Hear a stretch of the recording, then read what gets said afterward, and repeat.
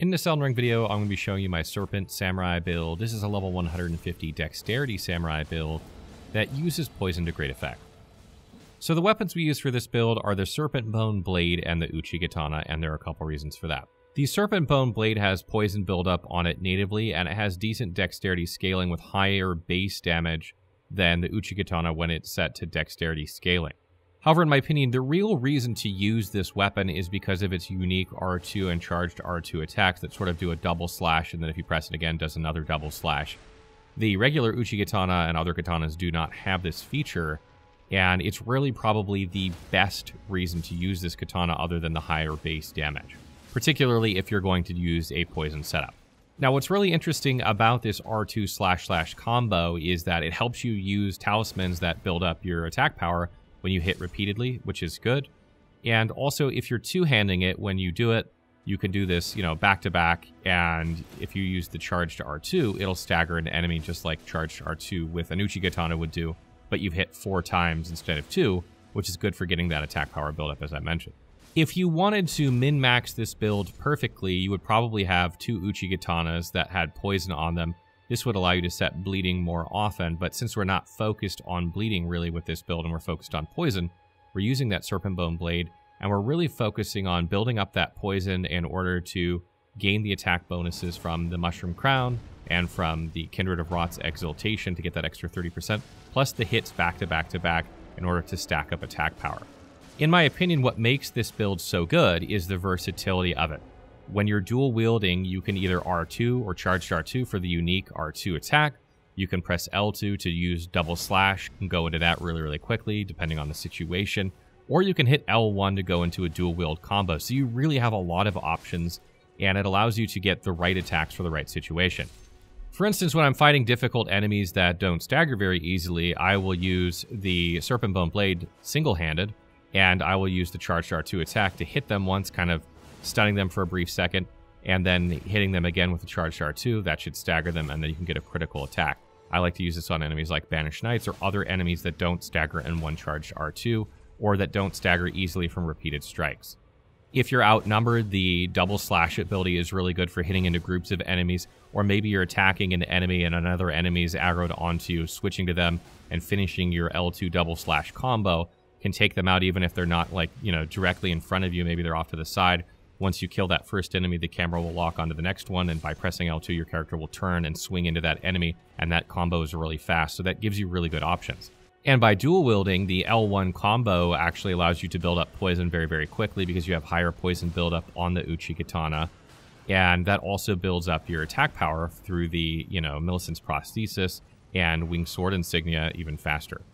And if you happen to have the Rotten Winged Sword Insignia, then that's even better for this build if you can get someone to drop you one, or if you're in New Game Plus.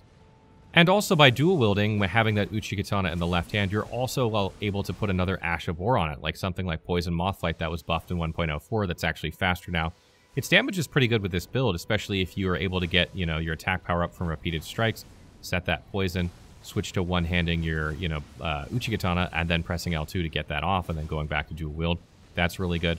Another thing that I like to do is use the Wakizashi in my offhand instead of the Uchi-Katana, and that's because it not only allows you to do the same moveset even though it's a dagger, but you can put parry on this. So this gives you the option to parry while you're dual wielding, and then when you're two-handing the Serpentbone Blade, you can still do that nice charged R2 combo if you want, or you can go into double slash if you need it, or you can go back to dual wielding really quick and go into a dual wield combo, or parry. That gives you like 4 different options that you can switch back and forth really quickly. And like I said, if you have the Uchi-Katana in your left hand and the Wakizashi in your left hand, you can swap back and forth between these as necessary if you just up your equip load a little bit, which isn't much.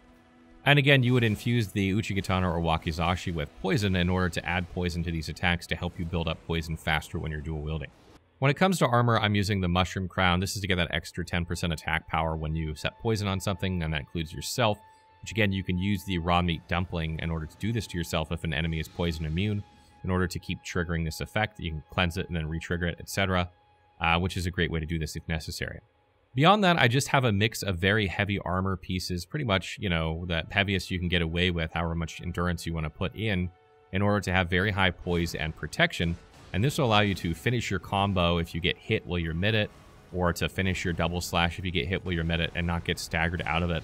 and will allow you to trade damage and still get off very, very good damage, which is great.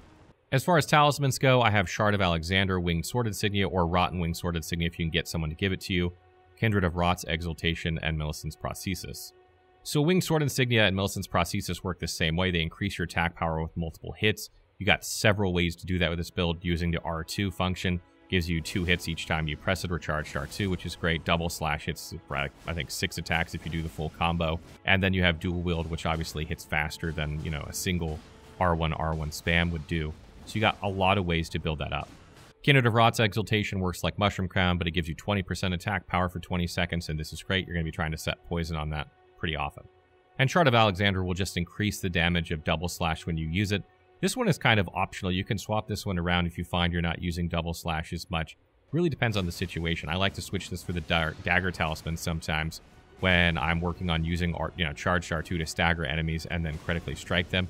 But it's really up to you, and you can swap that around for other things too, like maybe the Dragon Crest Great Shield Talisman or Ritual Sword Talisman if you want more damage. It's kind of your flex spot, and you can put whatever you want in there. So again, what I really love about this build is the amount of flexibility it has. If you have the Wakizashi equipped, you can do parry. If they have the Uchi Katana equipped, you can get a Poison Mothblight in there if you have a poisoned enemy. You can dual wield attack into enemies. You can use the charged R2 attack to stagger enemies. Make sure that you are two-handing the Serpentbone when you do that to get max stagger damage. Otherwise, you'll do a little bit less when you're one-handing. And you can use double slash, which doesn't matter if you're two-handing Serpentbone or one-handing it, because it counts as like the same damage either way, so that's not super important. But basically what I'll do is I usually run around two-handing Serpentbone and go into that charged R2 combo, or go into double slash as needed. And then if I find an enemy that's, needs more than that to finish it off, I'll probably go something like dual wield and try and, build up really high damage on it really quickly. Or I'll try and parry it with the Wakizashi if it's an enemy that you can parry. One of the great things about this build is that it's super durable because you have high armor and you have good poise, so you don't get staggered constantly. And you don't have any buffs. There are literally no buffs with this build. The buffs become, on you as you attack. So you don't have any spells or like that. A lot of the builds I've made have lots of buffs to them. I mean, Golden Vow is arguably one of the best spells, if not the best spell all around in the game, because so many builds can take advantage of it no matter what they're doing, and getting attack and defense is really good. But this one, you don't have to worry about buffing. So if you like playing builds where you don't have to worry about buffing and you have a lot more variety than something like the, Venomous Bloodblade build that we made, or Poisonous Bloodblade build, where basically you're just doing L1 attacks over and over trying to get your attack power up and set bleeding and poison, this one gives you a bit more variety than that. When it comes to attributes for this build, I have 50 Vigor, 24 Mind, 36 Endurance, 12 Strength, 80 Dexterity, 9 Intelligence, 14 Faith, and 9 Arcane. So Vigor is there. It's pretty self-explanatory. It's very high. You have very good armor. You're going to be trading damage with this build. It's a very, very aggressive build, like some of the builds I've made. So trading damage isn't bad, and having high Vigor allows you to do that and not die. 24 Mind is there because you don't have any buffs with this build. Double Slash is relatively inexpensive. Poison Mothblight's really inexpensive. You don't really need a lot of FP because you don't spend a lot. So you could probably even get away with like 20 Mind if you want, but you're not going to use a ton of FP for this build, so it's not something you really need to invest much in. 36 Endurance is there because we're using very heavy armor, and we need that stamina. As I mentioned, we chew through stamina with this build, and we want to wear heavy enough armor that we get our poise up to about 56 or so that we can withstand most attacks once and keep swinging through them. And this will allow you to still medium roll and have that heavy armor. Keep in mind that this stat will fluctuate a bit depending on the armor that you're using, whether you decide to, add the dagger to your left hand as well as the Uchi Katana, or maybe you don't want to use the Uchi Katana and you're going to use the dagger instead. So it really depends on what your setup is, so this might fluctuate a little bit. 12 Strength is there because of my class. We don't need Strength at all really for this build, and 80 Dexterity is there because both the Serpentbone Blade and the Uchi Katana Poison scale very well with Dexterity. This gives us very good high damage that is then impacted by those attack power increases from setting the poison and repeated strikes, which is great. We don't need Intelligence, Faith, or Arcane at all for this build. Those stats are purely based on the Confessor class that I'm playing. And it's really unfortunate that the Serpentbone Blade doesn't have Arcane scaling on it in order to increase the poison buildup that it has in its damage, like the Rivers of Blood does for bleeding, because it makes it harder to set poison with that weapon, which is one of the reasons that we're kind of forced to dual wield, because even using double slash 66 per, hit in double slash, times 5 or 6, is still not as much as dual wielding, particularly when the Uchi Katana has better poison scaling, or, you know, poison status effect infliction.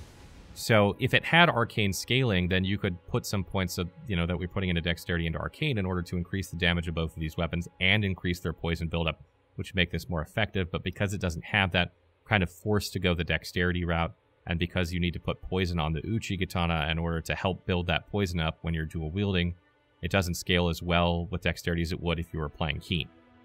A couple final tips as well. The Axe Talisman actually increases the charged attack damage of your R2, which is great if you're using it a lot for this build. So you may want to swap that out with the Shard of Alexander if you find you're using that more than Double Slash. Again, the benefit of the charged R2 is that it staggers far more than Double Slash. Double Slash does almost no stagger damage. So if you're trying to stagger a boss or an enemy, that charged R2 is the way to go. And lastly, if you're using the Flask of Wondrous Physique, using the one that increases your attack power the more you strike is very good, because that's kind of the premise of this build. And also the Green Burst Crystal tier is good for this build because you need stamina recovery. Double Slash chews through your stamina even with high endurance, and so does dual wielding attacks, even though it's a little bit better mana efficiently than Double Slash is. So getting that stamina recovery to be very high will help you in boss fights. Stay tuned for more Elden Ring build guides as we continue through 150 and get closer to level 200 NG+ builds.